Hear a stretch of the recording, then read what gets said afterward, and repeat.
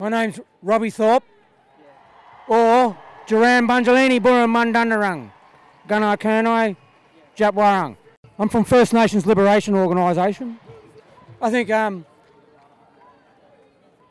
asking Aboriginal people to be a part of your racist, white-only policy constitution 200 years later is an insult. 100 years later, we want nothing to do with it. It's disgusting, vile society that we have here. Complete denial of the humanity of the original people here. They've ridden on our backs. They've exterminated us, basically. Stole our children, destroyed our culture, raped the land senseless. Why would we want a part of that backward dark age colony's constitution for?